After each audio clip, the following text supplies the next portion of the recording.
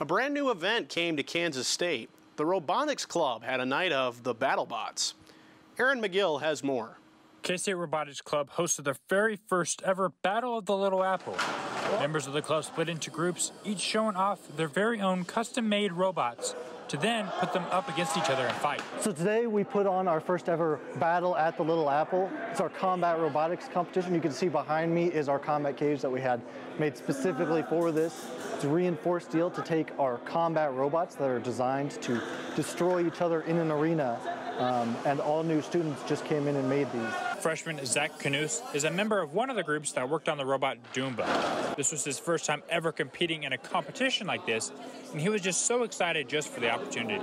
Every time we'd go into the cage, we'd come out with something else broken, and we'd do everything of our power in between rounds to fix it, just so we can get in the cage again and get in another fight. Because that's what this is all about, is just having fun and destroying other robots, even if the robot being destroyed is our own.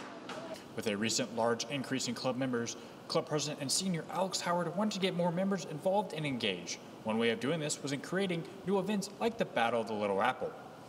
Alex was very pleased on how well the event turned out. I think the turnout was great.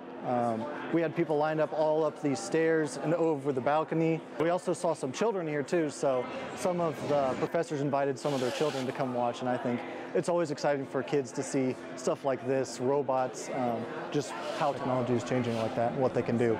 Even though Alex is a senior, he still has big ideas about the next steps of this new event and what they might be planning for the future.